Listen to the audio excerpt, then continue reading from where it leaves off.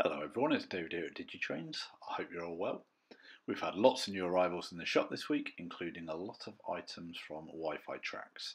If you aren't familiar, WiFi Trax are an Australian-based company specialising in Wi-Fi based DCC control.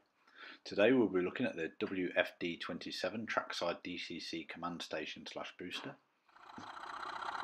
It's a new product to us, so we installed it on Workshop Manager John's Halland layout and have been having a bit of a play around with it.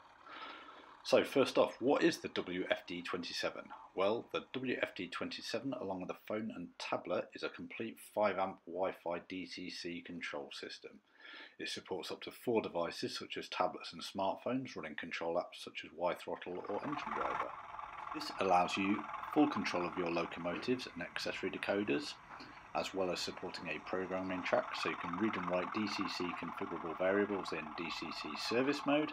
You can also program in operational mode on the main track.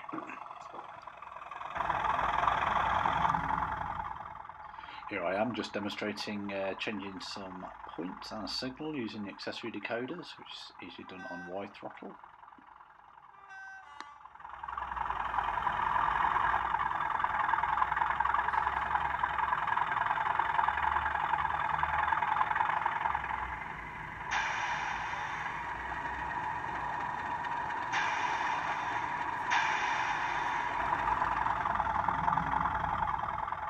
As I previously mentioned, the unit supports a programming track so that you can read and write CVs quite easily.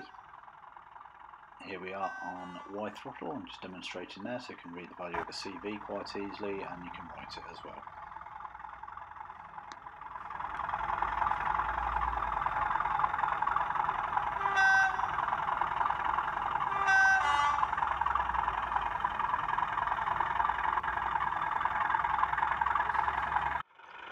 Well, the unit is remarkably small, measuring at just 60 by 90 millimeters, and probably most remarkable is the cost, which is currently only £103.15.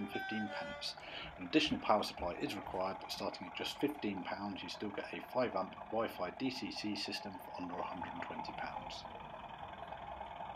Well, I hope you've enjoyed our little overview video of this product. Obviously, as we find more about it, when we play with it more, we will maybe post a follow-up video.